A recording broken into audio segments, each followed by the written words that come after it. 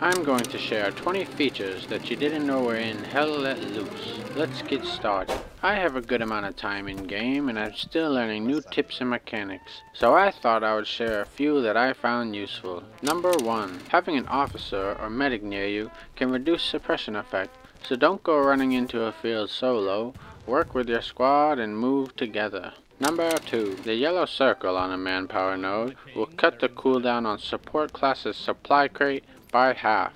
Munition nodes work the same with ammo and explosive boxes. So if you're an engineer, you can build a manpower node and have a support guy keep dropping supplies to build defenses. Number 3. Build nodes in the second column when the game starts. You can't drop supplies from the truck within the first 2 columns, so drop them right on the edge of column 3. Walk back into 2 and build nodes. This way, if you lose the second point, the nodes keep working. Number 4. You can underhand throw a grenade. Right click on PC and left bumper on console. This can be useful when running into a trench or bunker and lobbing a grenade. Make sure to get back quick. On a side note, make sure to like and subscribe or this guy will die. Don't let his blood be on your hands. Number 5. Not moving and holding shift will zoom in. A lot of you probably know this one already, but it can be really useful to reach enemies from a distance. Number 6. You can bandage teammates even if you're not a medic. Say you get wounded on the field but you're out of bandages and no medics are nearby. Just start yelling for a bandage and a fellow soldier will help you out. Does someone have a bandage? I need a bandage. Thank you. Number 7. There is no cooldown for mines. You can place them wherever you want as long as they're in your inventory, and you can resupply while alive with explosive boxes. You can have up to 6 anti-personnel mines and 2 anti-tank mines down at once. Number 8. Explosive charges and other items dropped by your team will have an indicator that is visible when you tap T. Use this when you're unsure whether a mine is friendly or not. Number 9. It only takes a minute to cap in offensive mode and 2 minutes in warfare mode, so keep fighting till the last minute. Number 10. If you have dropped the 2 crates from a supply truck, you can refill supply trucks by driving back to HQ.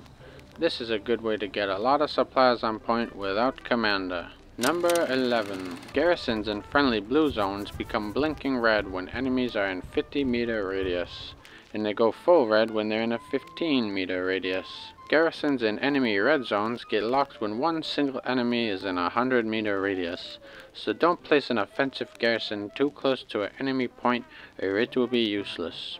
Number 12. Picking up an OP instantly refreshes it, so it can be useful to spawn your teammates right away and pick it back up and move it to a better spot. Number 13. LMGs can blow up transport and supply trucks. This one is pretty self-explanatory. Number 14.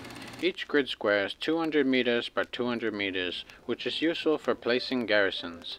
Since they need 200 meters away from each other, check the map when looking for a good spot to place one.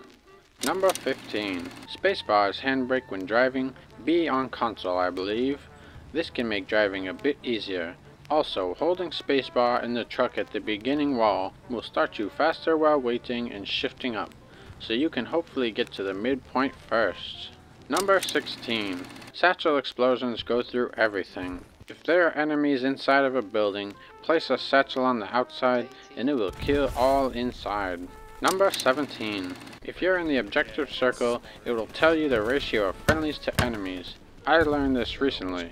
It helps to know how many troops are needed while defending or attacking, and also if the commander should reinforce the point. Number 18. Building garrisons costs 50 supplies anywhere in friendly blue zones, and 100 in enemy red zones. So remember, your support guy will only drop 50 supplies. Number 19. A satchel will remove a vehicle corpse. Use this to clear out roads that have been blocked by destroyed vehicles. And finally, number 20. You can give commendations to other players at the end of a game. This gives players 10% bonus XP. So if you feel like someone's did a lot for the team, show your appreciation by commendating them at the end.